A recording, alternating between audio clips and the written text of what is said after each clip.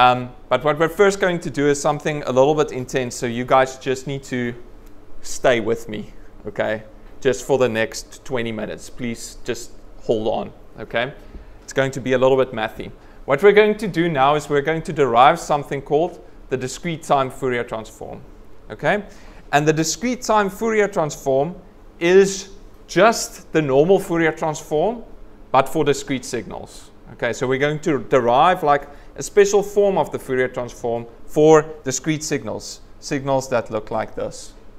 And the reason we're going to do this is that we are going to need this thing, the discrete-time Fourier transform. We need that thing in order to get to the discrete Fourier transform. We've learned about the Fourier transform. That's in your continuous signal processing course. The Fourier transform is nice. It allows us to manipulate signals, but it has this irritating integral thing, which pains me. And it means I can't calculate it on a computer for arbitrary signals. So where I want to end up is something called the discrete Fourier transform. The discrete Fourier transform is nice. It will be our friend for this whole course. We're going to figure out how to do it fast and efficiently. And the DFT is super cool because I call a Python function and I can get the an approximate Fourier transform for any signal. Boom, a discrete signal. To get there, we're going to do this little intermediate transform called the discrete-time Fourier transform. Okay? The discrete-time Fourier transform is exactly the Fourier transform, but for discrete signals. No approximations, it's exactly the same thing. It's just a special version of the Fourier transform when we have a discrete signal. The DFT is not exact. We will see that. The DFT messes things up in a number of ways, which then gives me the benefit of being able to calculate it in Python or on a CPU or in a microcontroller, okay? But it messes up. The discrete-time Fourier transform doesn't mess up. And the discrete-time Fourier transform is really nothing else than this slide. It's really just basically going to get the an expression for the Fourier transform here, which is actually this picture here. So what we really want is we are going to get a sampled signal, XS, a sampled signal, which we first just think of as in the time domain. Later on, we will remove time basically from this whole thing. The sampled signal, XS, is just equal to my original signal times my impulse train, ST, that we saw on the previous slide. So XT times ST gives me my sampled signal here. XT just stays XT, and now what I will do is I will just write out that impulse train. So the impulse train is a sum of a whole bunch of impulses. An impulse at minus 2t, minus t, 0, t, 2t, 3t, and so on. And mathematically, I can write that down as the sum from minus infinity, infinity of this Dirac delta function, my impulse, in t. What I can do now is I can actually take this signal in here into the summation, but then I don't have to keep every single continuous time point. I only have to keep the signal at the points where the Dirac delta happens. So this is equal to x in t times Dirac delta t minus nt. If this surprises you, that's good. Go and make sure this evening, sit in the bath and just think about that little step. Glass of red wine or Castle Light or whatever, swirl it and then make sure you get that step. Okay, so what we want is the discrete-time Fourier transform is really, it will start as the Fourier transform of this thing. So it's really just the Fourier transform of xst. The Fourier transform of that thing is the integration minus infinity, infinity xst times complex exponential minus j2 pi ft. And then I can never remember if it's dt or df, but I know this function should be a function of f, so I know I can't integrate out f, so this should be dt. Okay, cool. And now what we do is we're just going to take this thing and plug it in like that thing there and plug it in to that thing there. Next step, what we're going to do is here we've got an integration, here we've got a summation. We're going to flip the two. Okay? And I'm allowed to do that. Why? because I always think of integration a little bit like a very fine-grained sum, which it is, okay? And the sum of a sum is the same as the sum of the sum of the sum is the same as the sum of the sum. Okay, so I can flip the two. As long as the things that I'm summing over stays on the right side. Okay, I can't take things out of a sum that I'm summing over. That didn't make any sense, but okay. So what I'm doing is minus infinity to infinity. I can take this thing out as long as my integration is over little t. This thing doesn't have a little t, so I can take that out. That's what I meant with taking out the right stuff. So I'm taking that out. And then I have integration minus infinity to infinity. And you will in a second see that engineers hate integration. So we do everything that we can to avoid doing a proper integral. Okay? And that's why we reorder things here, because the integral of, okay, this looks like a scary integral, but you guys know that integrating over a Dirac delta is fun because you don't have to do anything. You just see where it fires, and it fires at nt, and then you stick nt into that thing, and that's the result of the integration if you're integrating a Dirac delta multiplied with some signal. What's that property called? Can you remember? Shifting property, spot on. Okay.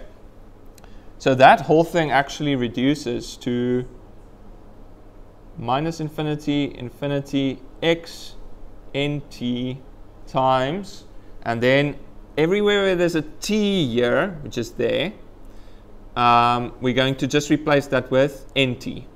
Okay, that's what the shifting property does.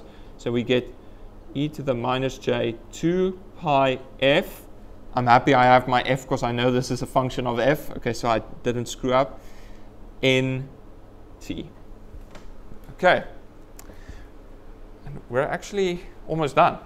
We can still simplify this a little bit. And the way we're going to simplify it is we're going to define a new variable here. And we will call that f omega. Okay, and f omega is this pretty cool thing. I'm going to define it. So we define it as ft. Okay. This is pretty weird, but it will become clear in a second why we're doing this. And that's also just equal to f over fs. I can already tell you what's happening here, and it won't make sense the first time I say it. But what we're doing here, we're normalizing out the sample frequency. If I give you like a discrete sampled signal, that list of numbers, but I don't tell you the sample frequency, then you don't know anything about time. And what I'm doing here is I'm going to take out time out of this whole situation. Okay, so this is the definition that we define here. Okay, wonderful. How does this help me? Well, it helps me in the way that I can actually now, the cool thing is here I've got ft, and I can just replace that with f omega, this magical thing that we will explain in a second. Okay, so this f times t becomes f omega, this kind of normalized frequency. And that is what gives us the discrete time Fourier transform. What is this thing? That's just xn, if I use my square bracket notation.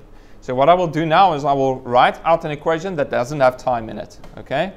So x of f omega, this is the discrete time Fourier transform, is equal to the sum from minus infinity to infinity of xn times e minus j 2 pi n f omega.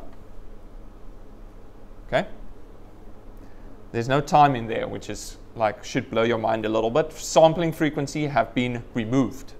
I can also write this in terms of angular frequency, which is, you remember angular frequency is normally in radians per second.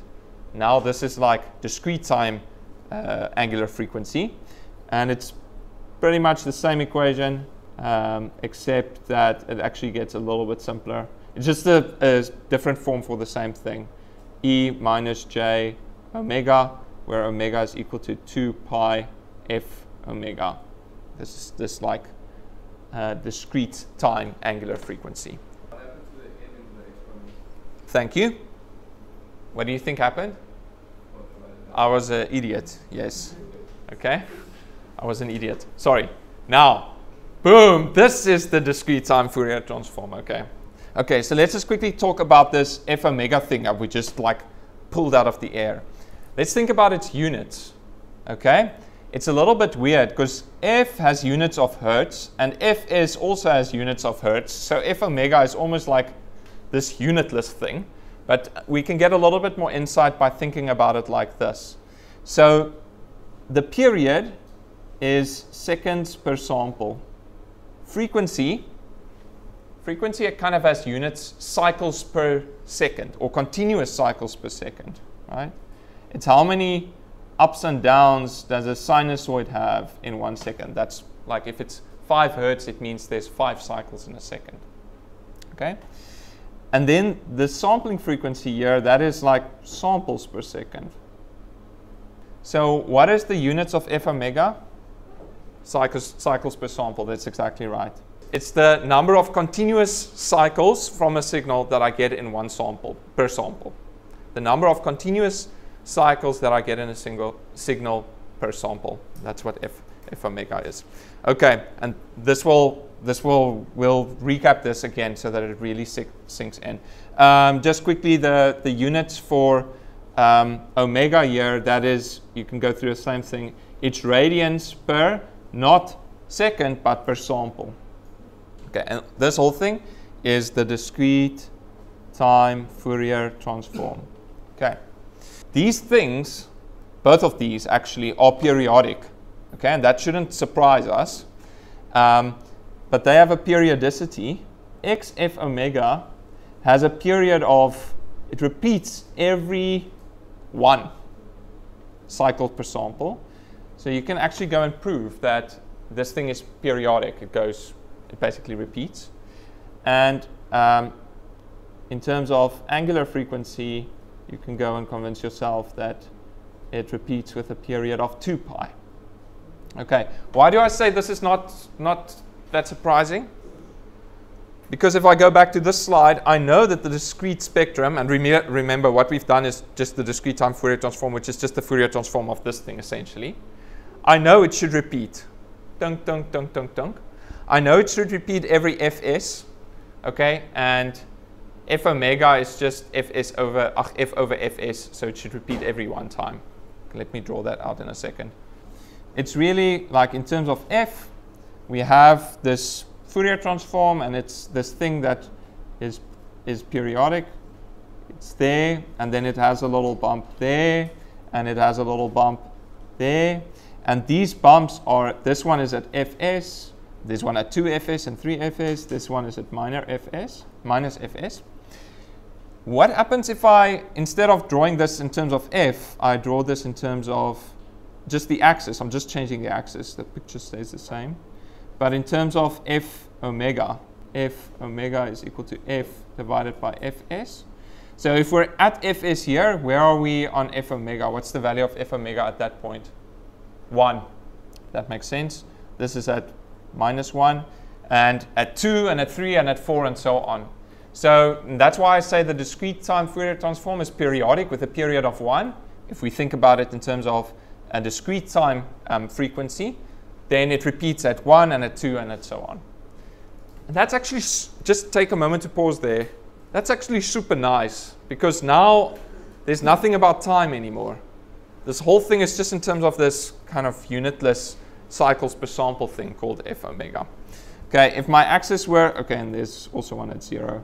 If my axis were in terms of omega, discrete time angular frequency, then I would have at 0, and at 2 pi, and at 4 pi, at -2 pi, at -4 pi, and -6 pi. Okay, so those are just basically saying the same thing.